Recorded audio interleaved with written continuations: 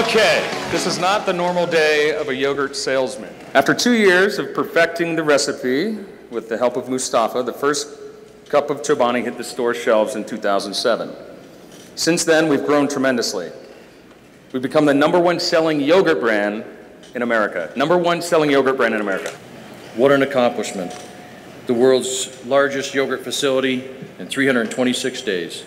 And when we broke ground in December and then started actual construction late in January. First time I met Hamdi and the team, he came into my office over at the Capitol and introduced himself and the team, Nico and the rest of the folks. And I said, you know, Hamdi, it's only fair and proper.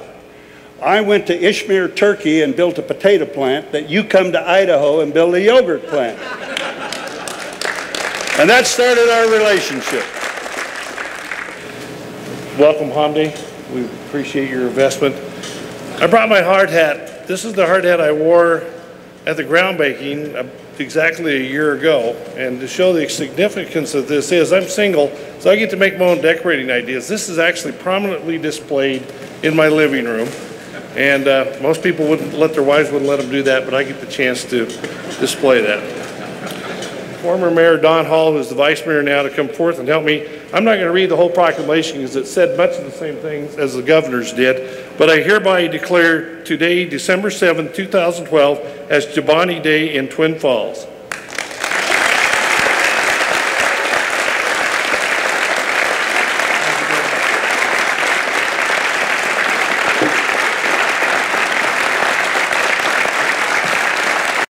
And I want to say that for me, sitting here, Hamdi, and seeing you here, but seeing your team of 5, it's pretty astounding when I was sitting here looking at this crew that were the founders of what you've done, not only in Twin Falls, Idaho, but in New York and around the world. I was laughing. I asked him if it was true what I read in the New York Times one day, which, you know, sometimes the press doesn't let the truth get in the way of a good story, but the comment there was that the day you walked into the plant with your team, and according to the New York Times, you looked around and someone said, what are we going to do now? And the first thing that came to mind, the only thing that came to mind was, well, let's paint the walls. And what I'm most proud every day is the people that I work with. That's our biggest strength. When I started working here, it didn't take a long time to realize that it was more than a job. It was a family. We're going to do things that we are proud of. We're going to make things that we love to do. And we're going to make it in a way that we always enjoy to do it. And while we're doing it, we're going to have fun. It is now my honor to introduce Chobani's fearless leader, Hamdi Ulukaya. So Chobani came here to try something crazy too. We said, let's build a biggest plant in the world, and let's make it in the size of 17 football fields. Let's get it up and running less than a year. Even Mr. Knievel would not try something so crazy. So the craziest of all, we actually did it. And we did it together. For us and also your community.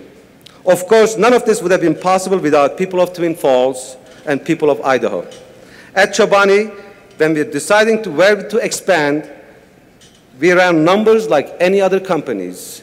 We look at the milk, we look at the power price, we look at the distribution, but the numbers were always good in Idaho.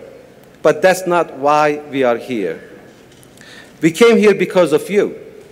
You see, Chobani did not pick Magic Valley.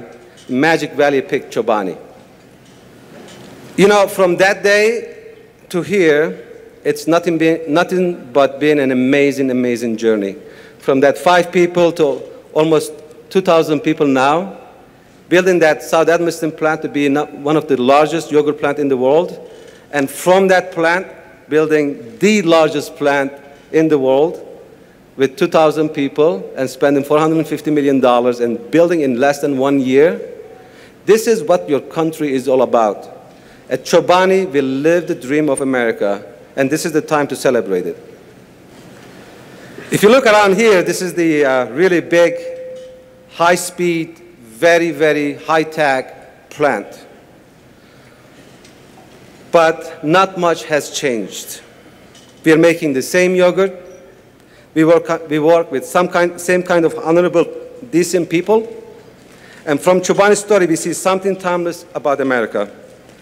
The things that we count on, they sometimes don't last. The economy, it isn't always good. But from hardship comes opportunity. The opportunity to take a risk, to make things better, and to make things. The kind of new beginning that's only possible in a community like this and a country like ours. So my message for you is quite simple.